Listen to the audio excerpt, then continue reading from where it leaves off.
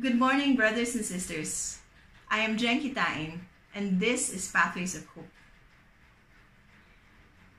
In the 90s, there was this famous song called Banal na Aso. In English, it meant Holy Dog. It sang about this woman who prayed the rosary, yet in another instance, cursed at her neighbor. And this man who preached the gospel on the sidewalk, yet failed to give alms to a hungry child. The chorus mocks them and says, "You holy dog, you saint horse, you make me laugh." That song reflects our gospel for the day. Jesus berates the Pharisees because they criticized him for not being clean.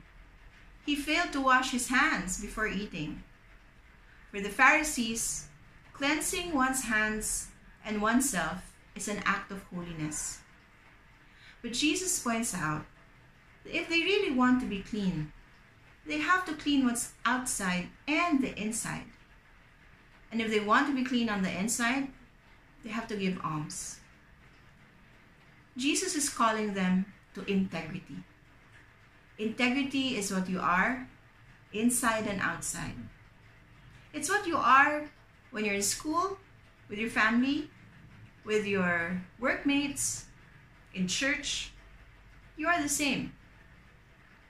And of course, that meant that if we want to be good Christians, we have to be good in all those instances and environments.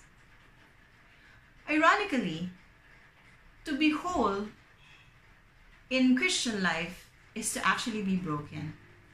What do I mean?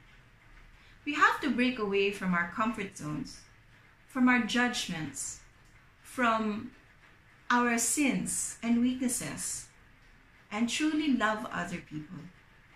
To look at them with the eyes of faith, the eyes of love. To look at them the way God sees them. Brothers and sisters, God knows it's not easy. But see, He's there to help us. He, above all, wants us to be whole.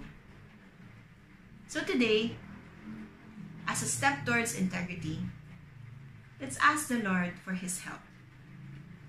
For us to be clean on the inside as well as the outside. God bless your day, brothers and sisters.